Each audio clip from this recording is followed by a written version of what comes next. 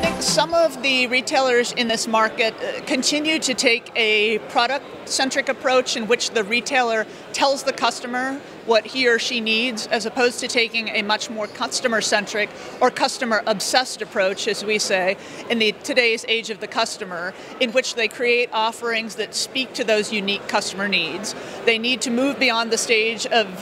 deciding that they can dictate what the customer wants and increasingly listen to what the customers are demanding and start to create a whole digital experience that meets those customer pain points and that creates a much more compelling customer experience overall.